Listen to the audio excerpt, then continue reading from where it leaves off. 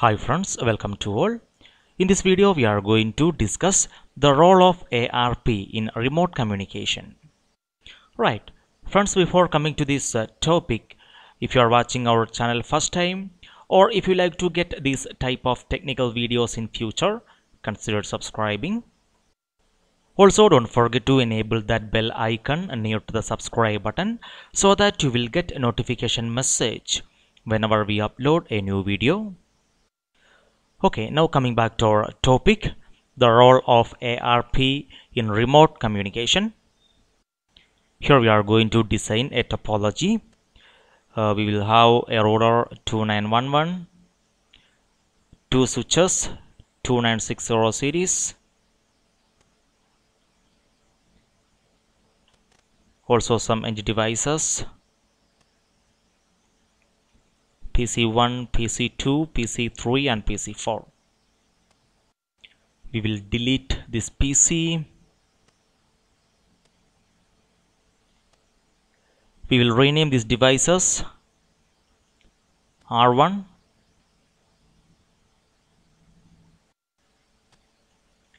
here is S1 and this is S2. Also we have PC1, PC2, PC3 and PC4. Now we will connect these devices. We will select copper straight through from R1 G0/1, S1 G0/1, R1 G0/2, S2 G0/2. Also we will connect these PCs PC1, PC2 to this S1.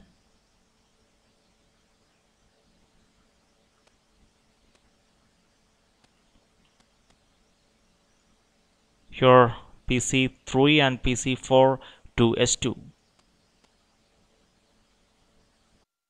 Here we can see two networks. Okay, we will arrange like this.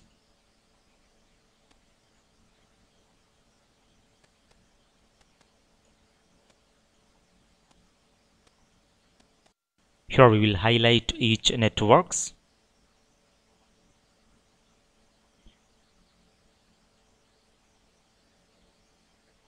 Here we can see our first network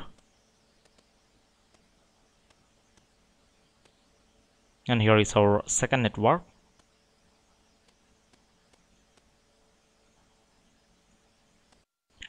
Now we will assign IP addresses for these devices. Here this is our network 1. We will use 192.168.1.0/24.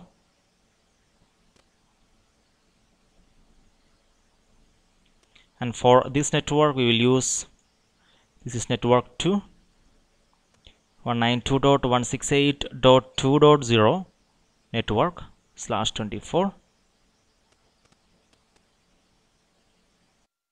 Now we will assign IP addresses. So here for this PC1, we'll go to desktop IP configuration.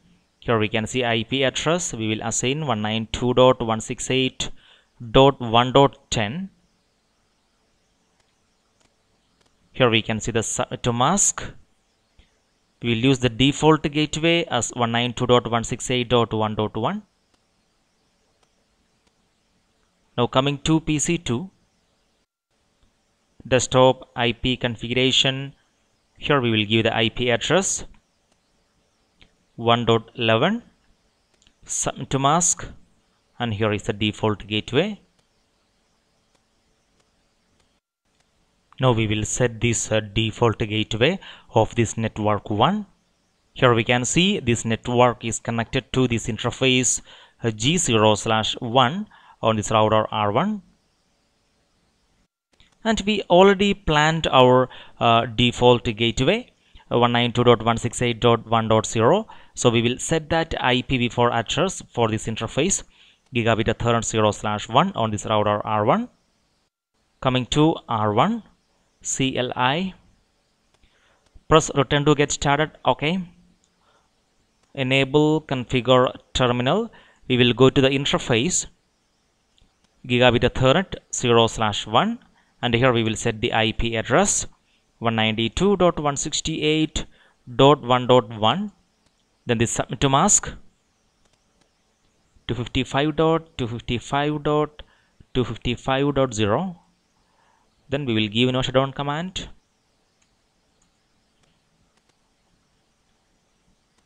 Now we can see the link between this R1 and S1 is up. Now we will assign IP address for this PC3 and PC4. So here we can see our network address 192.168.2.0. Coming to PC3, desktop IP configuration. Here we will set the IP address. It's at 2.10. And here we can see the subnet to mask. We will give the default gateway as 192.168.2.1, the first usable IP address. Now we will go to PC4, desktop IP configuration. Here we will give the IP address 2.11. Here we can see the subnet to mask. It's 11. Okay. Default gateway 2.1. Now we will set default gateway. We will set the IPv4 address for this interface gigabit Ethernet 0/2 on this router R1. We can do that coming to R1 CLI. We will exit and we will go to the interface gigabit Ethernet 0/2 and we will set the IP address 192.168.2.1 and here is the subnet to mask. Then we will give no shutdown command. Right.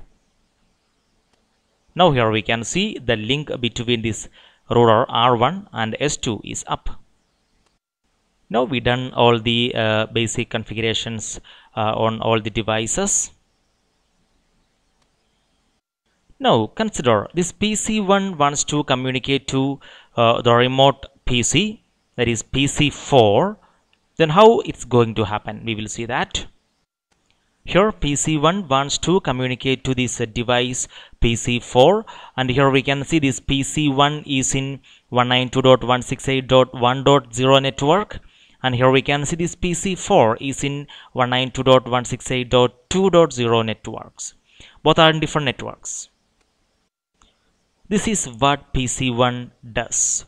So it will check the destination IP address and this source device IP address. If they are in the same network, then he forwards to the switch. If they are in the different networks, then what it does? It will check for the default gateway. This PC, this source device, will get its default gateway from this PC itself because we already configured in this device. Here this device PC1 has to get the MAC address of this interface gigabit Ethernet 0/1 on this router R1. The MAC address of the default gateway. For that this PC1 will go to its ARP cache and he will check for the MAC address. If this MAC address does not exist in his ARP table, then he will give ARP request. Okay, now we just verify the ARP table of this device PC1. We will go to PC1 desktop command prompt. Here we can give the command ARP-A and here we can see no ARP entries found. Right. So this PC1 has to get the MAC address of this interface G0/1. So he generate an ARP request. Okay, we will ping and we will verify that. Suppose we will ping from this PC2 to this PC3. First of all, we will go to simulation mode. Okay, then we will close this simulation panel. Now we will come to this PC2 desktop command prompt and here we are going to ping to 192.168.2.10. This is the IP address of our PC3. Okay, so now we will minimize this PC2 command prompt. Now here we can see two PDUs are generated. One is ICMP and the other one is ARP. It's an ARP request, so we can see the content of this PDU. Here we can see the details. Source IP address, it's 1.11, and here we can see the destination IP address, it's 192.168.1.1.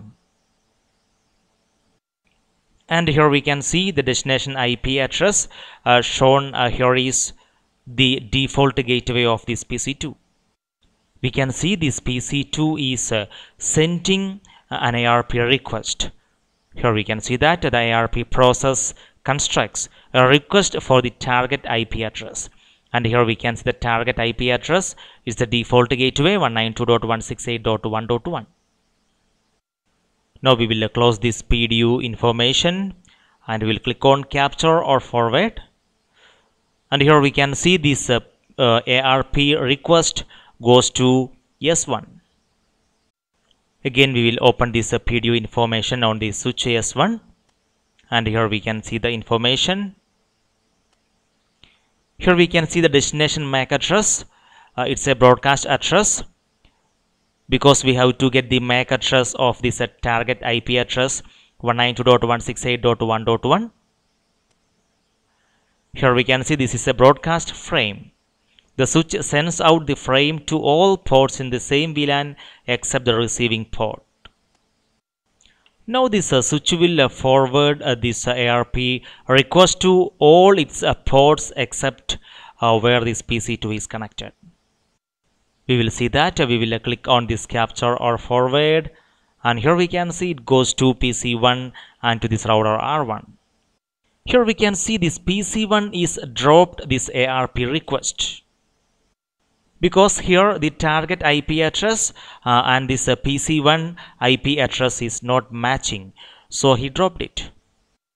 But here we can see this ARP request is accepted by this router R1, because here the target IP address is matching with the IP address of this interface gigabit Ethernet 0/1 on this router R1.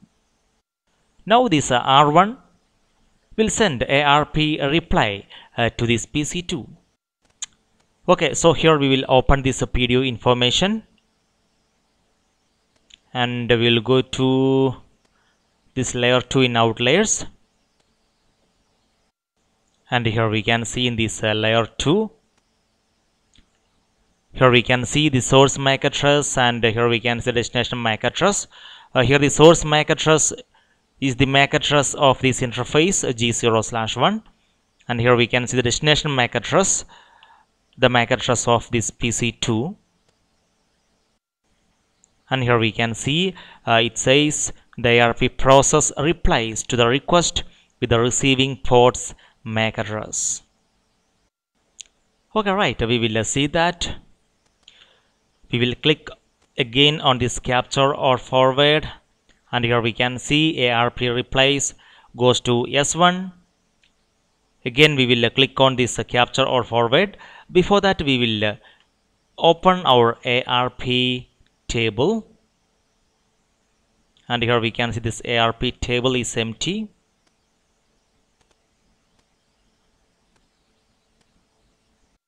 Here once this PDU reaches to this PC2, we can see this ARP table will be updated. So we will click on this capture or forward again. We can see it goes to PC2, and here we can see in ARP table it's updated. Here we can see the IP address 192.168.1.1, the default gateway, and here we can see its MAC address, and here we can see the interface. Yes, now PC2 received the MAC address of its default gateway. Now he is going to send this ICMP packet to his default gateway. We can see that. Here is ICMP, it goes to switch S1, and here we can see it goes to R1. Now here we can see this router R1 dropped this ICMP packet, and here we can see it generated an ARP request.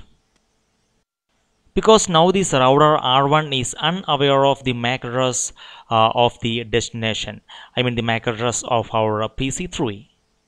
So here also it will do the same previous process. We can see that. We'll click capture or forward, and here we can see that ARP goes to S2. So it's a broadcast. It goes to PC4 and PC3. And here we can see PC4 dropped this ARP request, and PC3 is accepted. Now PC3 will reply back to this router R1. Okay, it's there. So once they get the MAC address details, the actual packet, the ICMP packet, will send from the source to the destination. We will verify that. Again, we will ping from PC2 to our PC3.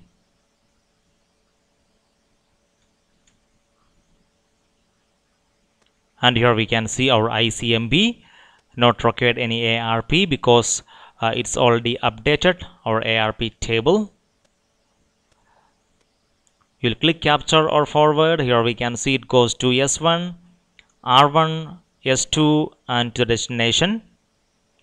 Then PC3 will give an acknowledgement back to this PC2. So here we can see it goes back to PC2. So here we got the first reply. Here we can see that.